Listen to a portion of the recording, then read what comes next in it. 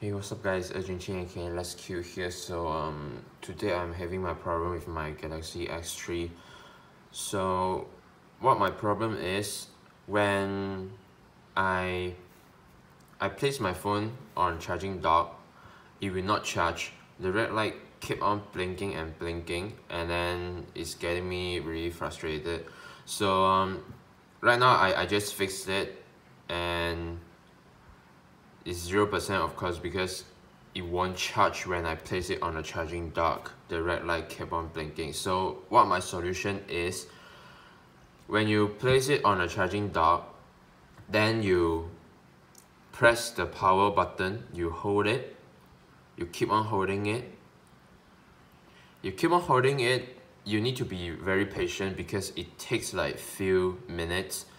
Then when you hold it like for a few minutes, then the Samsung logo will